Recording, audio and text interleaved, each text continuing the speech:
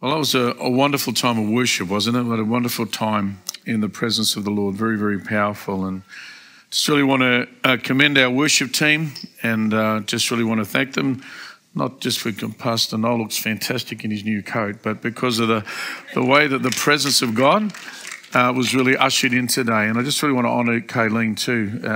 Wonderful job leading because just for the prophetic nature, not the way that you lead is very prophetic, but also because of the choice of songs. The Holy Spirit, well, I shouldn't be amazed, but he always amazes me, the way the Holy Spirit works, the way that he weaves things together. I'm actually talking about overflowing praise today. And some of you might think, oh yes, well, Pastor Chris has spoken to Kayleen, given her the topic and said, please make a list of songs on this. I haven't done that. And I trust the Holy Spirit, and Kayleen very sensitive to the Holy Spirit. And so all the songs we're singing about today were about praise, about praising God and doing that right from the first song all the way through. So bless you for your sensitivity in that. And also the word, that prophetic word that you brought forth as well, was about the garment of praise, putting on praise. So I think the Holy Spirit is already doing something here this morning. He's already confirming his word. So I praise God for that. It's always encouraging sometimes when you're preparing the word to say, Lord, is this really what you want me to say? Is this the right word? And then when God just confirms it in a wonderful way. So bless you for that. But bless the team. But bless you for worshiping God, because if the team are just here doing their thing and no one's participating in, then the presence of God won't come. But as we worship God and lift him up, then we really sense the presence of God. And it's in the presence of God where God really works and touches our hearts and our lives. And sometimes we think of the worship time as like the warm-up or just the precursor act to the Word of God. Now, the Word of God is fundamental, important, but our worship is so very, very important as well. It's not the warm-up act. And I remember once when we were going to a conference and we're running late, we're pressed for time, and we got there, and in my mind, and I think I might have even said, oh, it's okay, it's just, I'm just missing some of the, a couple of the songs at the beginning, and just had such a rebuke in my spirit about that. And sometimes, you can come late for church and think, oh, it's all right, I just missed a couple of songs, And when I many years ago, but I had a real rebuke in my spirit about that. Coming and honouring and worshipping, praising God is so, so important. It's not the little warm-up act at the beginning. And if we have that in our heart, there's something that's wrong in our heart. And the Lord repent of that. Forgive me, Lord.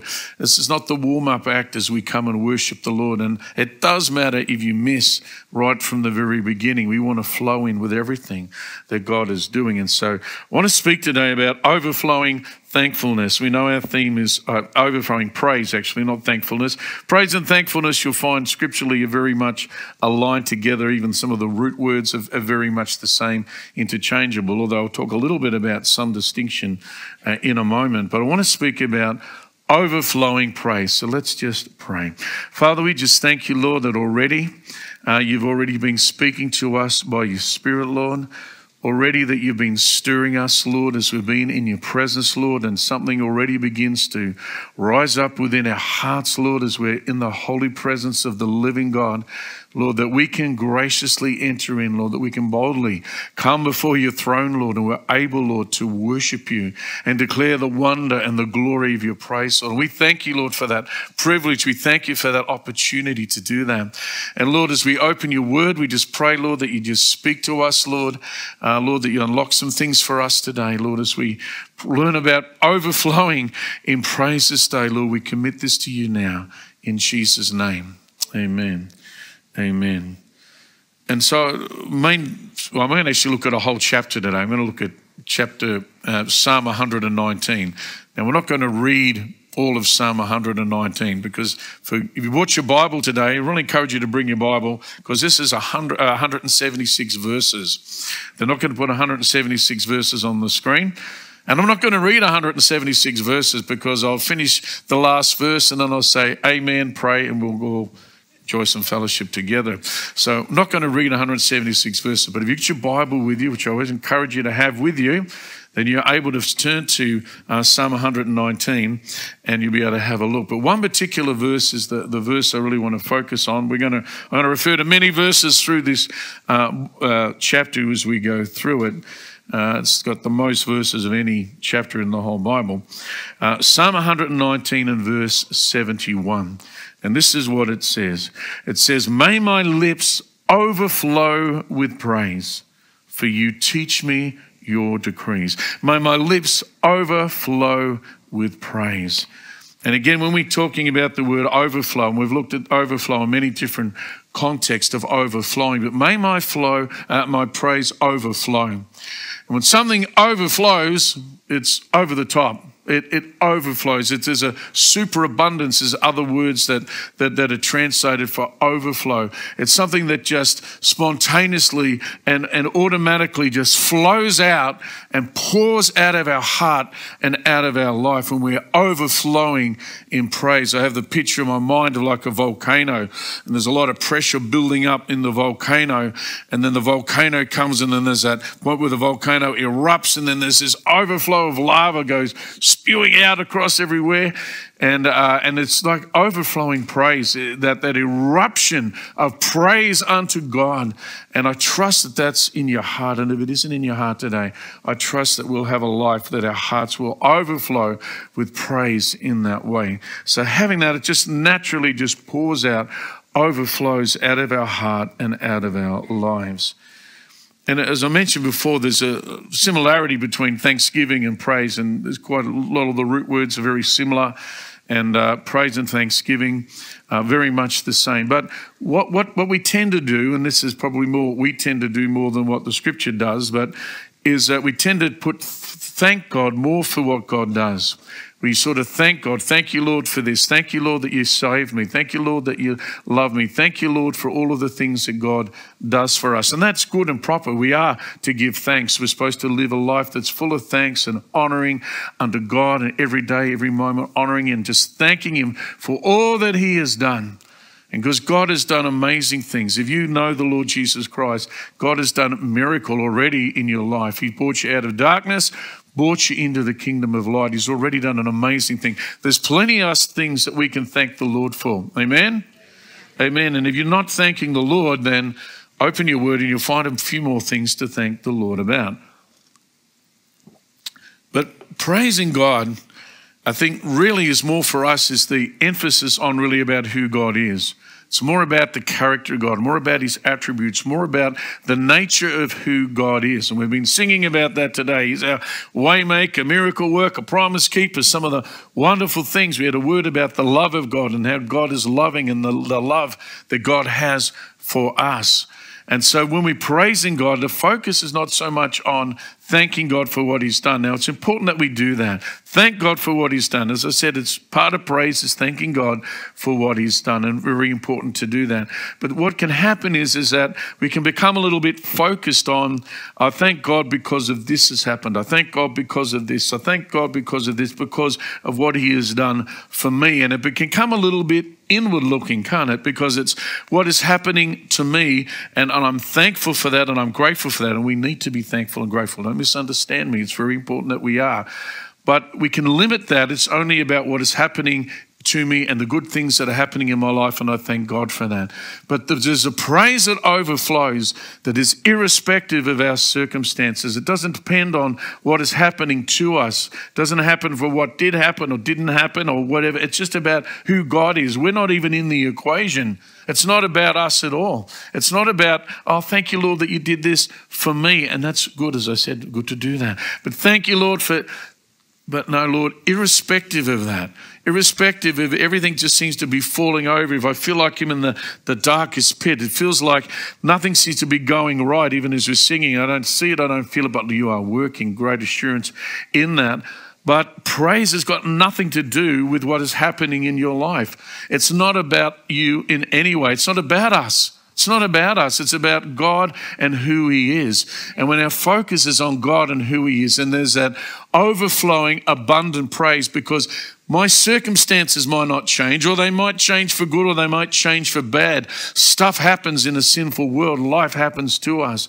But the unchanging thing is who God is and the nature, their characteristics, their attributes of God. And irrespective of anything, I can always lift my hands and I can overflow and praise God because of who he is, the one who never changes. He's always the same. And so we can have that overflow of praise in our lives. And even if you have a look at the Psalms, most of the Psalms are written by David, not all of them, some of them by the sons of Korah and a couple of others, authors there of the Psalms.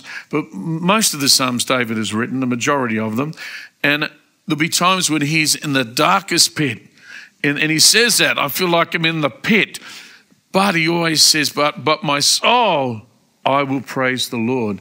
Or Psalm 42, he talks about, he says, my soul, why are you so downcast within him? Yet I will praise the Lord. And that heart of praise just bursting out, irrespective of, I feel like I'm in nothing about the pit, not about you. It's not about us.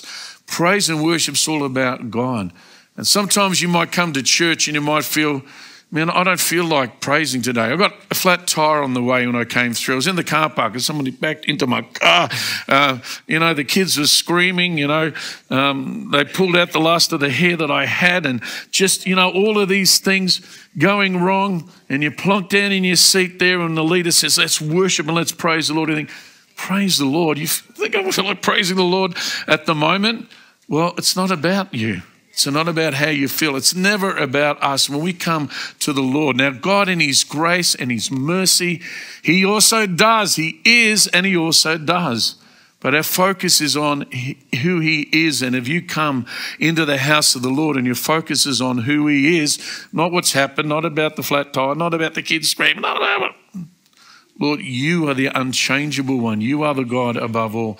And if our focus is in the right place, despite that, even as David said to himself, why are you so downcast, my soul? Yet I will praise the Lord. I'll thank him and I'll honor him. I'll lift up the name of Jesus Christ. And so that's the heart of overflowing praise that we want to have. What are some of the things that stop praise? What are some of the praise stoppers? There are some things that will stop that. I just mentioned that. One thing that really stops people from praising the Lord is the sense of guilt or shame. Guilt or shame, it will do that. Because if you come and you feel unworthy, you feel like a phony, you feel like a pretender, you feel like, man, I don't even know if I should even be here. Maybe you've come today and you're visiting today and you think, man, I don't know, man, the presence of God's here, and you feel like unworthy and out of shame, and you become so focused on yourself, again, you're not praising God. And so guilt and shame can be like that. Now, there's a conviction that comes in the presence of God. In Isaiah 6, we see he's there and he says, in the year that King Uzziah died, I saw the Lord high and lifted up, and the presence of God was so strong there. There's this conviction. He says, woe is me, I'm a man of unclean lips. Well, then he had to bring that, and the Lord got a coal and cleans that. If we have a conviction of the Spirit of God, well, then we confess that before the Lord, let him deal with that. But if you've got that nagging where the devil's just trying to remind you, who you think that you can come to church, who you think that you can stand and praise the Lord, you sinful, phony pretender, the devil will try to bring us down. And guilt and shame certainly will try to stop and block us from praising the Lord. And as I mentioned, problems. It's hard if you're really focused on what's going on and the bad things that maybe happen to you. Easy to praise the Lord when everything is going well. Praise God for that. Glorious sunny day, praise God. It's cold and it's wet and miserable. It's amazing. Some people's moods are dictated by the weather. In fact, it is actually a medical fact that the weather actually does affect your mood. There's a pastor who was sharing with another pastor. So this is secondhand pastoring, okay? He was sharing this story about how where he is, I think it was in one of the high Scandinavian countries where there was some times of the year where there's only a very small window of sunlight. There's only maybe 4 to 6 hours of sunlight and the rest is all darkness. And there's like a gloom that actually descends upon people during that time. Their body clocks are all over the place. There seemed to be night and darkness all the time. And he was even shared with this pastor friend of mine how that he had to really just, push through. It's not about how I feel, not about that. It's about who God is and praising God. But problems, it's harder to praise when our problems, but again, what's our focus on? Where's our focus? But I'm going to address some of these things a little bit later on. Another reason people struggle with praising God is just simply out of ignorance. They don't really understand who God is. They don't understand the depth of God's love, the wonder and the glory and the beauty of him and what it being a relationship with him. Some people don't understand that. And so when they come to a church gathering and to a service, they find it really hard to praise the Lord. They find it hard. And just do a little test on yourself. And look, when I come to church, I'm not looking around at anyone. I'm not judging anyone. Who am I to judge anyone? In fact, you could look at someone and they could, look like, they're dying, but inside they're just worshipping and loving God. So you don't judge by appearances. We're told not to judge one another anyway, so I don't do that. They're doing it. But look in your own heart and see, well, how did you go today praising God? Did you come today and think, oh man, I just feel so terrible. Oh man, how can I be in the house of the Lord? How can I be praising him? And so you struggled with that. Or were you just overwhelmed with your problems so much that you found it really hard to praise? Or just you weren't, look, it's just the singing. It doesn't matter if I'm late for the singing. It's just the singing. Once they get the singing over, communion, that's good. Communion's good. And offering, that's okay. But we'll get into the word. What's our attitude? What's our heart like when it comes to praising the Lord? Maybe you don't even know the Lord. Well, I trust that once you begin to know the Lord Jesus and you come into relationship with him, that your praise will rise and will overflow in a powerful way. We're going to talk about those things. We'll come back to those. So let's have a little look at Psalm 119, this super psalm, this long psalm of 176 verses. And it's an interesting psalm because it's an acrostic poem. So basically, there's stanzas, if you like, or sections, and each section starts with a letter of the Hebrew alphabet. So it might be, I don't know the Hebrew alphabet. Some letters are different, some things slightly different than obviously our alphabet. That's English alphabet. Some of you got different backgrounds. You've got maybe your own alphabet. Chinese alphabet's a really interesting one. So for example, the letter A, and so the first section might be from the letter A, and it talks, and every verse within that section starts with the letter A. And then the next section will start with the letter B, and every verse within that section starts with the letter B, and so it goes all the way through. That's why there's 176 verses, because it's all of their alphabet, and there's multiple verses on each one. Now, there's talk about who wrote this psalm. Most say that this is a psalm of David.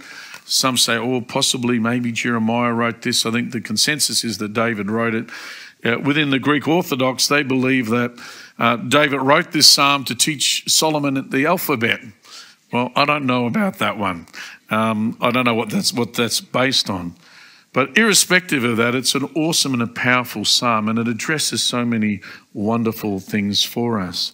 And it speaks of a couple of things. It speaks about afflictions and struggles and problems and things which were conspiring against the author, which I'll say is David. Some of them say a psalm of David. This one doesn't say that. It doesn't say sons of Korah or whatever, but we'll attribute to David. Talks about slander and taunts and persecutions. In fact, the tone of it and the things that he's going through, you think this has got to be David. You know the life of David, what he went through when he had, Saul after him trying to kill him, and all of the things that were happening to David. He had a pretty tough time. It speaks about all of those things, but there's a wonderful thing about this. It speaks about two things primarily. One is the word of God. In fact, nearly every verse, there's one maybe two exceptions, talks about the word of God. 174 maybe out of 176 verses, it specifically talks about the word of God, which is quite remarkable. But it also then talks about praise, and it talks about the relationship between the word and praise. And we'll explore maybe some of those things together. But what I find really fascinating, and if you've got this in front of you, because this won't come up on the screen, but there's a couple of verses which fascinate me. There's verse 88 and there's also verse 175. If you've got that in front of you because you brought your Bible along, you'll be able to look at that, or you've got your phone, your digital device, you can have a look at that. But it's interesting because if I was to ask you, the psalmist says here, Lord, extend my life, preserve my life. Let me have a good life, a long life. Let me live a long life. And he gives two reasons why he wants to have a long life. Now, just think about it. If I was to ask you, it doesn't matter how old you are, whether you're 20 or whether you're 100. I don't think we've got any 100-year-olds here. If you have, bless you. You might be a 100-year-old watching online. If you were going to ask God, I want to extend my life, preserve my life, keep me alive, Lord, keep me alive. And I was to ask you, what would be the reason you want to be kept alive? What answer would you give? Now, I'm not going to ask for a show of hands or whatever. We'll be here all day. We might as well read the 176 verses. But if it was to ask you, well, what would you want extra life for? Why would you want to keep being alive for? What would your life to be preserved for? Now, some of you'd say all sorts of different things. Some would say, well, I want to see my grandchildren or my great-grandchildren. Some might say that. Some might say, oh, look, there's some things that I've really wanted to do and I've just been so busy with stuff. I'd like the extra time in my life that I can do these things or whatever. Maybe there's a whole lot of different things that you might say if you were asked the question, Lord, preserve my life so that I might, what would your answer be? Well, it's interesting because the psalmist gives two answers to that, two things that he says. And the two things are, first thing he says, Lord, preserve my life. What for? That I might obey your word. Now, how many of you had that on your list? Extend my life, Lord, that I might obey your word. I don't think anyone, maybe you probably thought, oh, family, do this and I'll do that. But extend my life, Lord, preserve my life, Lord, that I might obey your word. Pretty important, eh? And the second thing he says, which is in Psalm 175, he says, Lord, extend my life. Why? So that I might praise you. So that I might praise you. You think, well, hang on. If I die, I'm going to be in heaven and I'm going to be praising God and I'm glorying in his presence. But he's saying, no, extend my life here, Lord, that I might praise you. And so, was that on your list? It was. Praise God. But maybe for some of us, it might not have even entered our mind. Lord, just let me live that I might praise you longer, Lord, that I might give glory and honor to you. And so, interesting, right through, we're going to have a look at these two things as they go very closely together, praise and the word. When this passage, which as I said, it mentions the word of God. Got an interesting thing popping up there. You can go away. Thank you.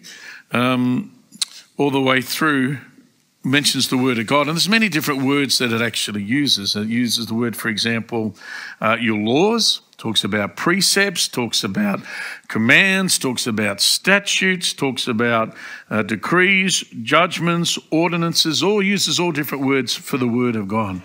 And it talks about that. And if you read Psalm 119, you think this is a love affair with the word of God. Absolutely honouring the word of God, the preeminence of the word of God, longing for the word of God, diligently hungry, seeking, searching the word of God, and determination. I will walk according to your word. I will obey your laws. I will. These statements all the way through that. Of course, verse 5 at the very beginning, he sort of starts out by sort of saying, Lord, I haven't always done this, Lord. I've sort of failed in this sometimes, but then goes on through there and says, no, I'm going to be worshipping the Lord. And why is there such an emphasis on the word? And why is word and praise sort of married together in this way? Because the word is what points us to the attributes of God. What causes us to praise God for who he is because we know who he is. And when we know who he is, then we are going to praise him, and it's going to overflow. It's going to burst out of our hearts and out of our lives as we understand who God is. And the Word of God directs us that. And I'm not going to read all these verses, but about God being righteous God. He is a righteous God. And there's 1, 2, 3, 4, 5, 6, 7, 8, 9, 10 verses that talk about He is a righteous God, that He is a trustworthy God. Verse 42, He's truthful. 43, 142, 150, 160. He's faithful. Verses 86 and 90. He's unchangeable. Amen. Doesn't matter what's going on around me. God does not change. Therefore, He is worthy of praise, because it's never about me, never about what's happening in my life. It's always about who God is and honoring and declaring His greatness. He's eternal. Amen. You're not alive for this life. You don't live just for this life. You're living this life for eternity. I had a conversation with someone actually yesterday talking about, their age and they just want to go out and enjoy the rest of the time they have. And I said, well, hang on, just think about it. The Bible describes your life here like a little drop in the bucket. So you're going to compromise the bucket, the eternal life, for the little drop? And I said, does that make sense? He goes, oh, yeah, you're right. Yeah, that's a good one. Yeah, that's good. So he was saying to me, yeah, that's right, it's good. And it is good, and it's true. Some people, everything is about the drop and not about the bucket, about eternal life. Maybe you've come here this morning and you're a little drop person. Your whole life is about, what is happening to me in this drop? And I'm going to squeeze everything I can out of this drop. Or else I'm going to live for the whole full bucket of eternal life and eternity. How do you want to live your life? He's eternal. He is light. He brings light when there's darkness, and He is pure. So the Word of God is really important because it expresses to us His attributes. And again, as we know the attributes of God, the more that we will praise Him. But again, there's this interesting connection between praise and the Word of God, as we find all the way through this psalm. And so this may come up, I think this will come up there. Verse 7, it says, I will praise you with an upright heart as I learn your righteous laws. I will praise you as I learn. I will praise you as I learn. I will praise you as I learn. Verse 12, praise be to you, Lord. Teach me your decrees. Praise the Lord. Teach me. At verse 62, at midnight, I rise to give you thanks for your righteous laws. How many do that? 106, accept, Lord, the willing praise of my mouth and teach me your laws. Verse 164, 7 times a day I praise you for your righteous laws. And so this psalmist understood something about the Word of God, the importance of the Word of God. And yes, the Word of God is important because it teaches us how to live. It really is like a manual for life. It tells you how to behave in relationships. It tells you how to behave in your workplace. It tells you how to handle your finances. It tells you all the things about life, everything to do with life. But far more than that is it shows us who God is. And if you don't know who God is, get into the Word of God. It will show you the wonder and the glory and the grace of God, who God is. And the psalmist clearly understood that, knew who God is, and therefore was overflowing with praise and wanted to overflow, but wanted to overflow all the more and says, well, teach me more about you, more about your attributes, more about who you are, Lord, and so that I can honor you and lift you up. And so important that we do that.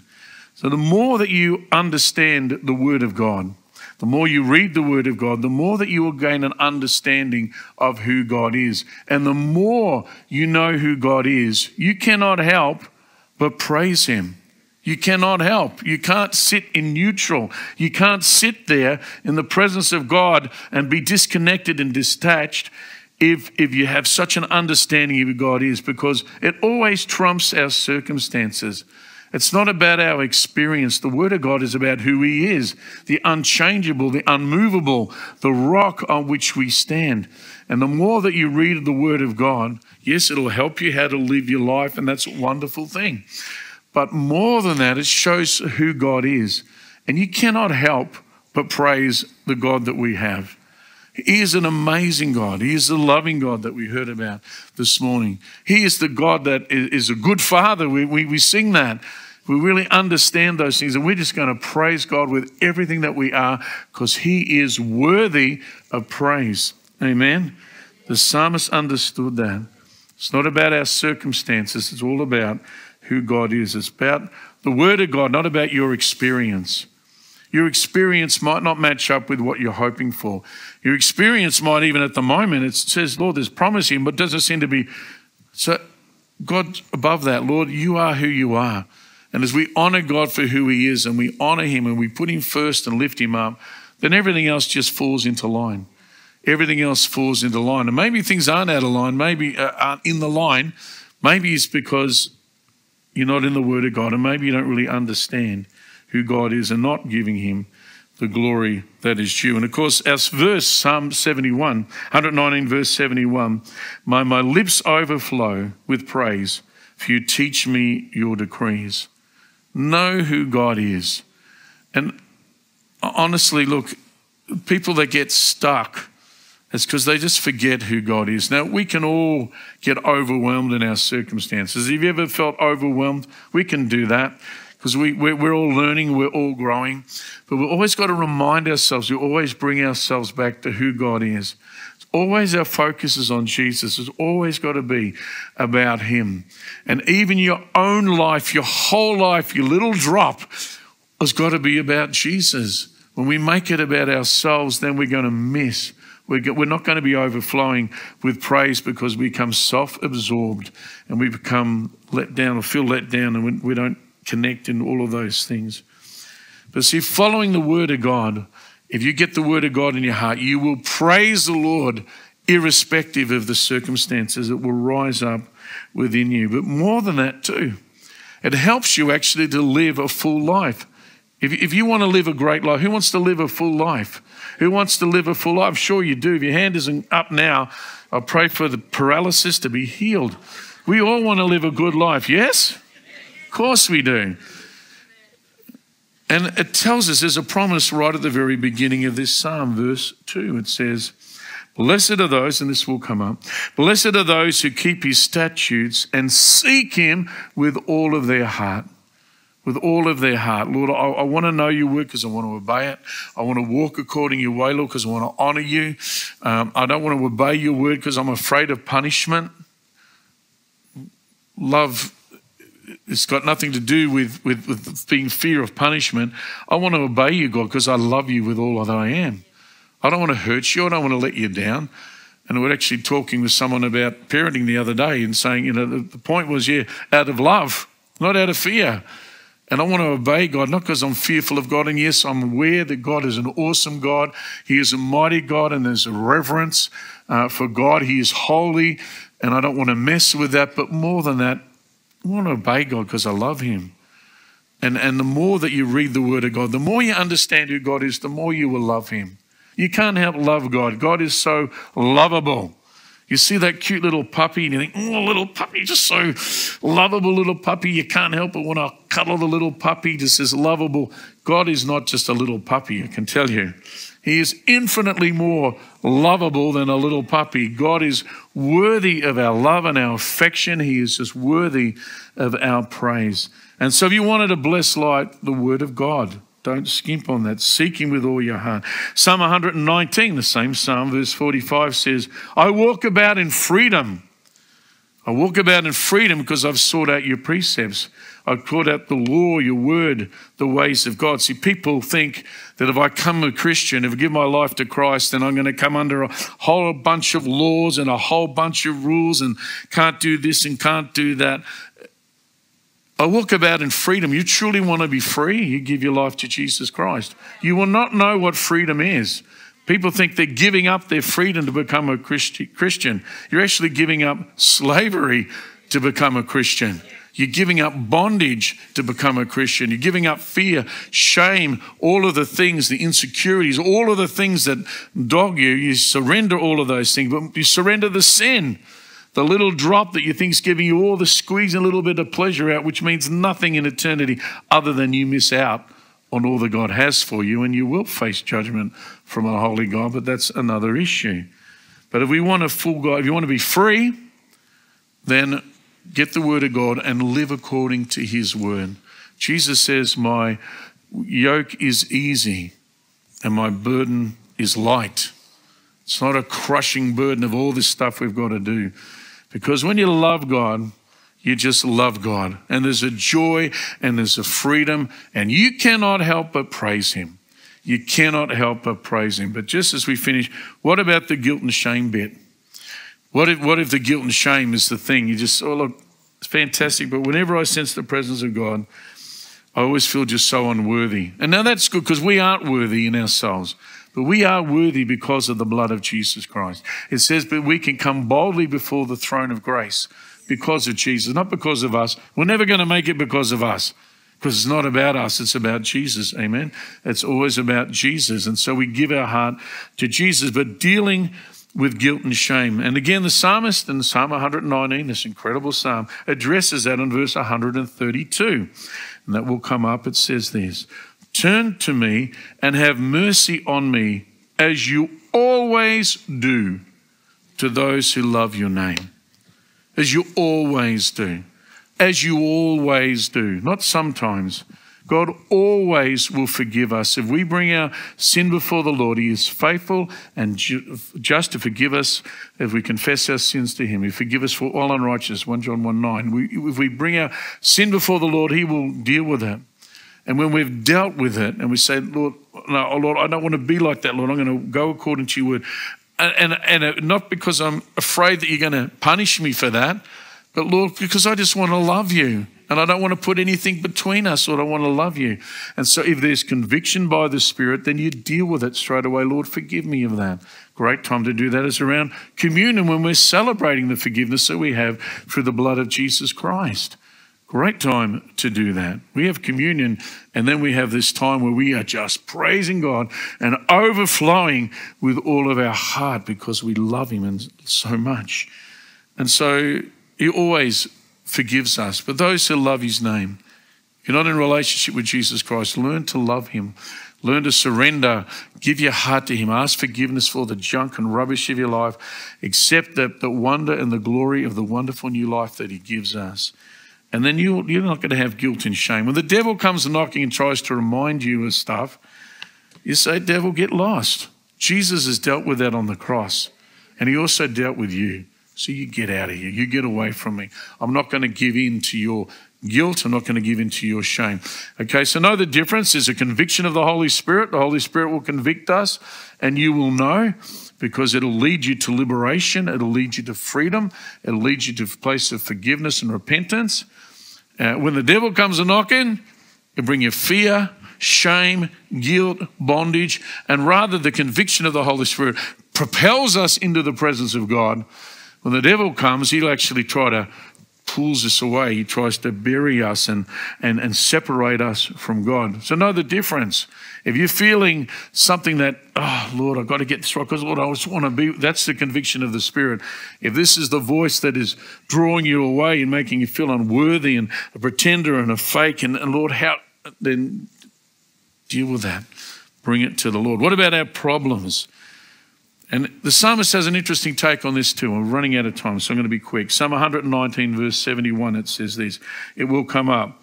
And this is what the psalmist said. It was good for me to be afflicted so I might learn your decrees. It was good. Didn't get an amen for that one. It was good to be afflicted that I might learn your decrees, because it's in the stuff of life where we realize that God is this incredible God that is worthy of praise, independent of what is happening to me, but in the stuff that is happening to me. And as I draw upon the life that word gives me and the power of the Spirit in my life, then I begin to have a revelation. I begin to understand that the things that I'm going through, God is actually showing me in that how amazing he is, how miraculous he is, how he brings a miracle. Everybody wants a miracle, but no one ever wants to be in the situation where they need one. Is that true?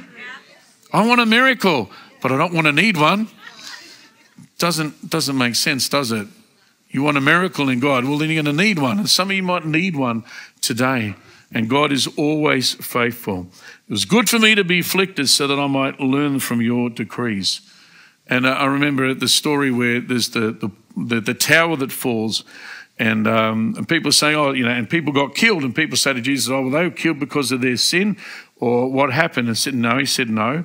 This thing happened that even out of that tragedy, that the goodness of God will be shown, that people will be turning to Jesus Christ. And so we go through things. It's so that you're going to learn more about who God is, because God actually does work in your daily life. He's not just out there, I'm going to die here, but I'll die praising. No, even as I'm praising him, I'm learning God actually does work in our lives. He does intervene. He does do miracles. If you need a miracle, he is the miracle working God. And the other thing that the psalmist says, again in Psalm 119, verse 140, he says, your promises have been thoroughly tested, and your servant loves them. The promises of God actually do work. He doesn't leave you dying in the desert. God is a faithful God. He does deliver us in our situation and our circumstances. And so the psalmist will deal with that, with our problems that we're going through. If you're going through it, God will just teach me how wonderful you are through this. Teach me, Lord, how faithful you are when all else seems to fail, Lord, that you will carry me through, that you will bring me through to a place of victory, irrespective of what is happening. And I'm praising you, Lord, not because you're going to deliver me out of here. I'm still going to praise you, Lord, because irrespective of what happens, you are God. Even as Daniel in the lion's den, he says, if God delivers me, fantastic. But even if he doesn't, he is still God, and he is still worthy of praise. And that's got to be the heart that we have. What about ignorance? What if you just, well, I don't really know about God. How can I really praise him? Well, there's an understanding that the psalmist has in verse 73, and this is the last thing we're finishing here. He says, your hands made me and formed me. When you understand that God is the creator of heaven and earth, your hands made me and formed me. Give me understanding to learn your commands. And if you're ignorant today, well, one, if you're a believer and you don't have that overflowing praise, then get into the Word of God. Don't cut that out of your life. Do your own little self-audit.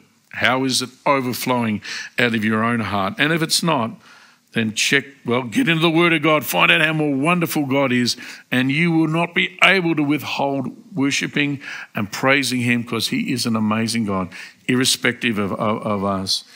But so if you don't know Jesus Christ today, know the one who made you. Know the one that loves you, the God that loves you above all else. And when you do, you'll live a blessed life. But you'll live a life where it's not a whole bunch of stuff that I have to do. It's just, Lord, I love you, and there's such a freedom in that. And the best way to live is your way. It's the best way. Even out of this little drop, I'm going to have a great little drop, because that little drop is leading me to have a great eternity, even far better eternity, because I'm going to have that focused on Jesus Christ. And even if things don't go so well in here, I'm going to be living forever, have that eternal promise of Jesus Christ. What an amazing thing. What an amazing thing. Let's stand up. We're going to close by praising the Lord. We're going to praise the Lord this morning. But let's praise our Lord. He's worthy of praise. Amen. If you don't know Jesus Christ, I'd love to pray with you. If you want to come out of darkness into his light, we'd love to pray with you. If you're struggling with some things today, we'd love to pray with you. But let's just pray.